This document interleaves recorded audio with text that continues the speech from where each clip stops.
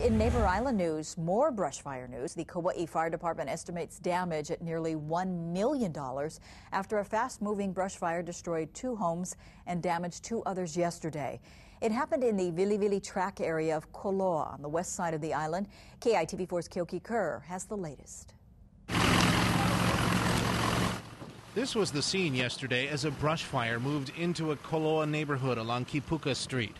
The Kauai Fire Department says the flames caused roughly $950,000 damage, destroying 1 home, a cottage on a separate property, and damaging 3 other homes. Fire officials say the houses were downwind from where the fire started. From where the flames started, so it was blowing towards the houses. We had winds estimated between 20 to 30 miles and gusts up to 40 miles an hour. The house where Kanani Grace, his parents and brother lived for more than 40 years, was destroyed in the fire.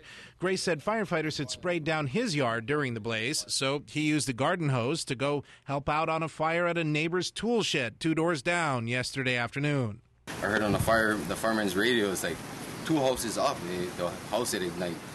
And I climbed over onto the wall and it was our house and it was on fire. And I was like, it was just blazing. He couldn't believe that his house was in flames, and by then, the fire had cut service to his garden hose. It was like so helpless, He's like, can't do nothing but just watch him burn. He thanks firefighters and neighbors who pitched in to fight the flames, and he says the firefighters had limited access to water to fight the fire because hydrants were far away from the 50 acres of brush that burned. It's like it was kind of limited to where they could fight the fire from anyway, because the hose on it could reach so far. Other neighbors say they were shocked to see the fire aftermath. It was devastating. It really was, and people would kind of shudder at it, when they first see the scope of it. Kyoki Kerr, KITV4 News.